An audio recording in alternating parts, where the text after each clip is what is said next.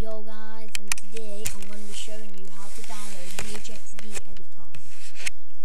First step, what you want to do is just type in the Google bar or in your web page bar at the top HxD, capitals or not. Okay, and we should go onto this where it says HxD free buyer, whatever. So we go down to where it says HxD Hex editor cnet download.com. We want to do go on here. I've already got HxD, so I'll download it but just delete it. But then this will come up. Some people think that's fake, people think this is fake, whatever. What we want to do is it will say as soon as you come on, say all this. It should look like this. And then it'll say HxD Hex editor. And you want to go on the download button underneath it where it says secure download, download now. The green box. Okay, then this should come in if you're on this in the middle.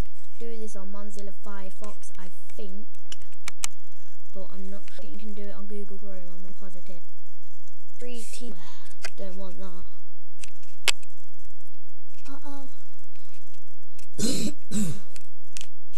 And then when this comes up, you want to go on open folder and look like this. You want to go on HxD setup en, double click it. Okay, oh, it's not found for some reason. When it opens, it should open up saying HxD, like a little box, and then hold on, HxD. Should look like this when you open the folder. It should look like that. If it doesn't, tell me and I'll sort it out for you.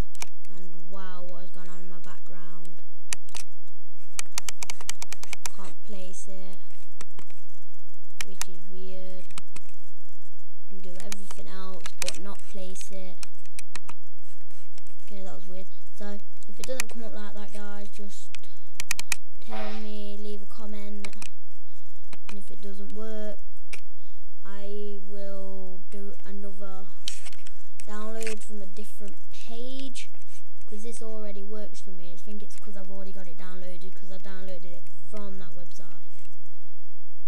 So yeah, so what's this? Anyway guys, I'll see you later, and hope you enjoyed this video, and please comment, rate and subscribe, and peace out.